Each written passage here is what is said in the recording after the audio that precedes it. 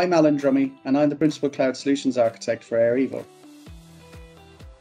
I would say that from a 360 perspective of Windows Autopilot and what it can give you is complete device lifecycle management, device configuration, and device recovery.